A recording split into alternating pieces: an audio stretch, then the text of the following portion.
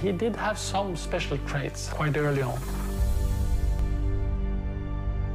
So I hope to become a grandmaster this year. And is that realistic? Yes, I think quite realistic. Jeg tar ofte avgjørelser på intuisjon. Garry Kasparov was ranked #1 in the world. Magnus somehow tricked him in the opening. This boy had a hell of a talent.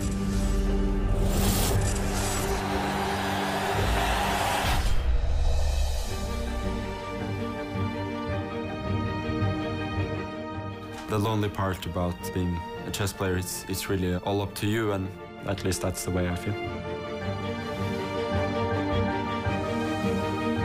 It was a fairly tough environment. De prøver egentlig å plage meg mest mulig. Jeg jo veldig annerledes I klassen.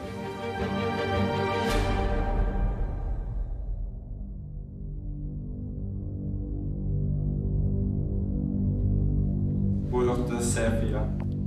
Hvor 10 tårn slår E6. Hvor 6 dronning E5 matt. Hvor 9 dronning E8 matt. Matt. Matt. Over the years, Magnus has changed as a person. He is funny and outgoing and a model as well.